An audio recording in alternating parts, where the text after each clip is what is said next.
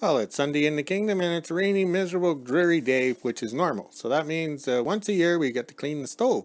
So I splashed it all good and down, made it there nice and clean. Now the dog's all excited. But I haven't turned the power back on because I'm smart. I'll let it dry out for a couple hours and then we'll turn the power back on. I also spent the afternoon making doggy treats. So we have bacon and eggs for lunch on Sundays. So the bacon and grease and everything and the oil goes into these cups here and then we cut it open for the dogs. And we're given some cucumbers down south, some little small ones. But when they came up north here, they got a little fuzzy coat on them because I guess it was cold. So as a man, I didn't know that cucumbers float. So I had a hard time making these treats for the dogs because the cucumbers kept floating up. So I had to push them down as the water and everything froze up. But I think the ladies would know if cucumbers float or not.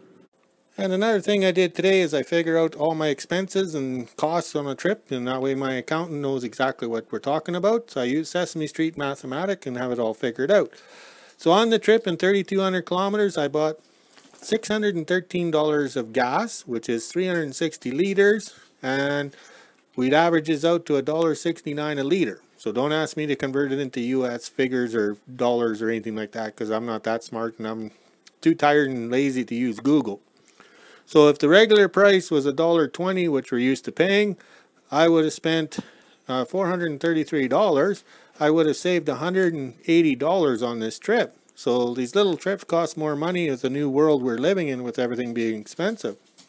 Okay, being Sunday and we clean the sink once a year, so I got it all spit and polished shiny just like the chrome on some of them semis, but up here we paint chrome because it doesn't make us money, and we're all set to enjoy the evening here. So this is all imported from the far south. Alright, we'll talk to you guys later.